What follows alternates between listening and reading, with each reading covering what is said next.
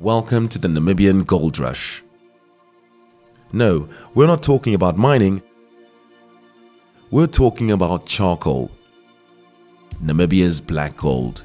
Charcoal is Namibia's oldest biomass value chain, making it one of the largest employment generation sectors of the Namibian economy. What we at the NCA use, we use a little bit of a formula, and the formula is how much charcoal was produced. Because we know on average how much a charcoal worker can produce per month.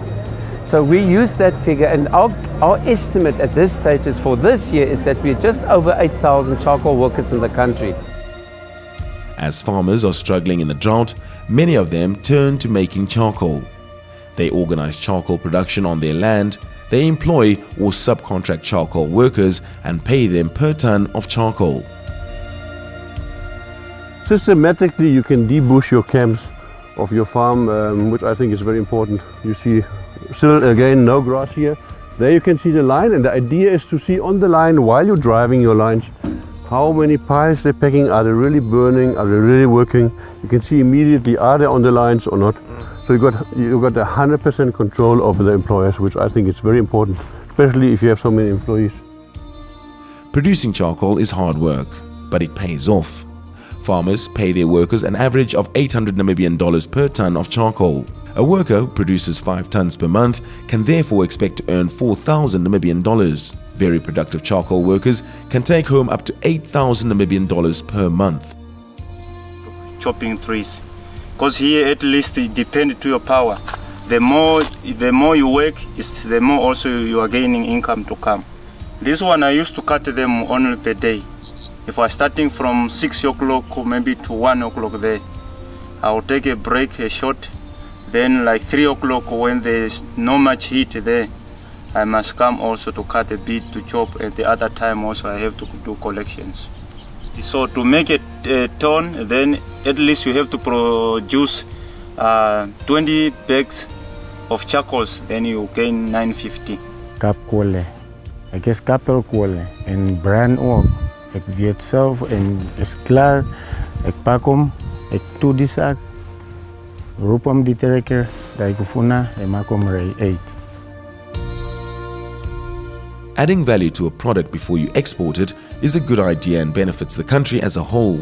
Here, the charcoal is sorted, tested and packaged before it is shipped to Europe. This is our screening machine whereby the charcoal is being split in different sizes. First of all, we have to cut the beds and we pour the charcoal in the bin. For our traceability and for our quality, there is a meme that is taking the woods out because we don't want our charcoal to have woods. The majority of workers in this packaging sector are women who often struggle to find jobs in rural areas. When I started working here, I was also working in the packing department, and from there, after 5 years, my bosses sent me for the computer training. Then I become a stock and quality. The whole production, most of the work is only for the women.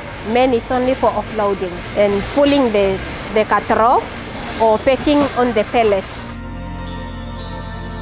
Certification of charcoal by the Forest Stewardship Council, for example, is another good strategy to add value and create benefits for the country and its people.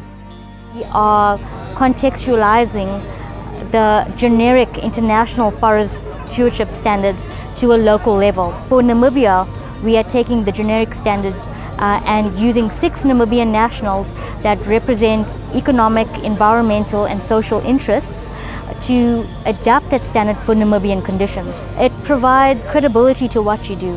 It is a management tool that allows the farmer a complete system to help him evaluate his own business practices. It allows ethical choices to be made, and most importantly, it's a verification system that allows your national legislation to be verified through various mechanisms.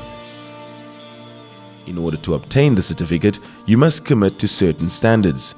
These include environmental principles, but also standards that regulate safety for workers, their social security, as well as accommodation and accessibility of water. All of this might cost the farmer more money, but in return he also earns more when selling certified charcoal. His customers in Europe want to make sure that the products they use do not destroy rainforest. They are therefore prepared to pay a premium price for certified Namibian charcoal.